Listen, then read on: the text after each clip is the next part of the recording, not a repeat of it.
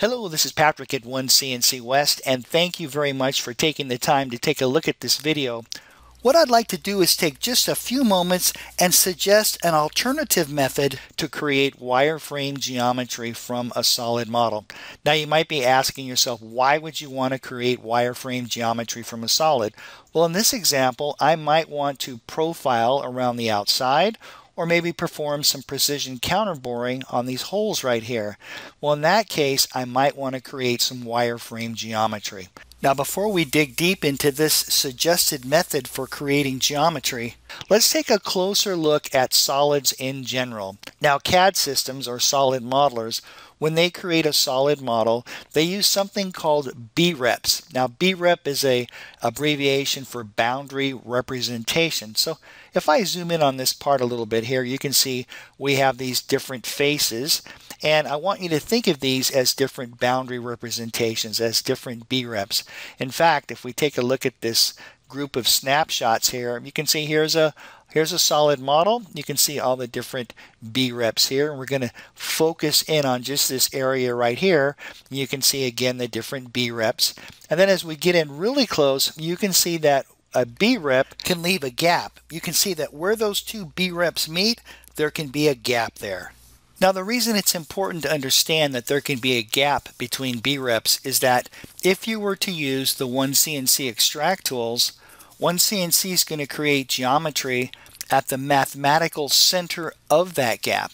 So I want you to picture a gap, and then at the very center of that gap, a brand new edge that was created by the extract tools.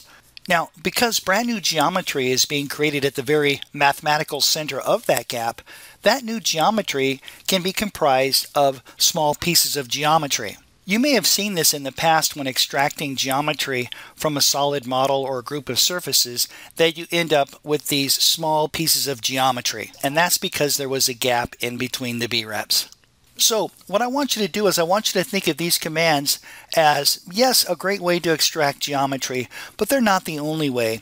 There's other ways that are suggested and in some cases preferred in regards to creating the geometry. And that's what I'd like to do now is show you how to do that. What I'd like to suggest to use is the section model command. So let's come down here to the lower left-hand corner of the screen, and down here you're going to see this option right here. If you click this, you can see you have your section model command. Let's talk about this and talk about how this works. You're presented with a slider here, and as I move the slider to the left, you can see that OneCNC is sectioning the solid model. Notice also over here on the right there's an input field, and within this input field you can enter a value, or you can just use the default increments that it's using to snap as we push through here. In this example, I'm going to leave it set to 0. At 0, I'm going to click Add to Screen, and what that does is that creates wireframe geometry at Z0. Now, let's say I want to create geometry at the bottom of the part, or for these holes right here. Well, using the same technique, I can use the slider, and when I get to whatever Z level I want to, I can click Add to Screen, and that's going to create wireframe geometry at that level. In fact, let's select the solid model. I'm going to hit the letter B on the keyboard as the blank shortcut to hide that, and you can see there's the wireframe geometry. So this is an optional way to think about when it comes time to extracting geometry. In some cases, it can be the preferred method of doing that. When you use this technique, when you use the section model tool, you're not going to have those small little intersection pieces of geometry. Let's take a look at another example. Alright, so in this example, you can see we have some different details. We can use exactly the same technique here. We'll come down here to the section model command. And then if I want geometry up here at the top, we can leave this set to 0 and click Add to Screen. Then, if I want to create geometry at the base here, I can slide this down. Wait till I get to the proper level and click Add to Screen.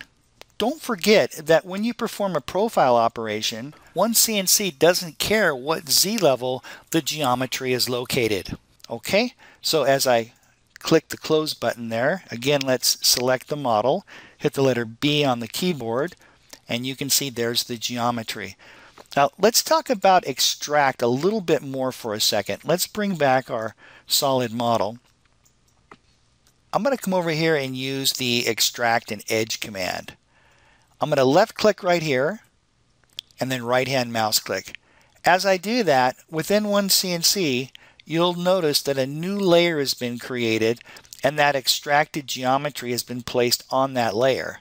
The reason why this happens is because OneCNC is providing a convenient way for you to keep track of all your extracted geometry. All right, let's take this a step further now. Let's take a look at a more complicated part. Now this is a 5-axis part, but I want to demonstrate how you can use the section tool on this as well. Let's say, for example, that I wanted to create geometry for this counterbore right here. Well, remember, the section tool is going to create section normal to the current construction plane. So by default, if I head over here to section, let's push this menu up here. As I push this, you can see that the sectioning is happening normal to the current construction plane. Okay, so what you can do is quickly come down here to your construction plane tools, and using this command right here, which is really the fastest one, create plane from surface, just left hand mouse click, and now there's a construction plane created coplanar to this face. Now the section command is going to work normal to that. Okay, so with that normal to that, we can leave it at 0, and ultimately that's what I want to do, but you can see now the sectioning is taking place normal to that. I'm going to click Add to Screen, and there we go. There's the wireframe geometry there.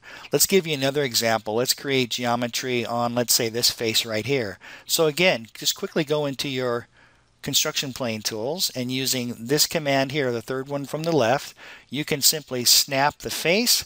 Now there's a construction plane created there, and now you can use your section tool for creating geometry using that if you'd like, just by pushing it backwards and forwards. I'm going to leave it at 0 and click Add to Screen. Alright, that's it for this video. I hope it helped out. Just remember that the section model command is an alternative method and sometimes a suggested method when it comes to extracting geometry from your more complex solids and surfaces. When it comes to simple prismatic parts, then the good old extract tools work just fine. Thanks so much for watching, and I look forward to seeing you in the next video.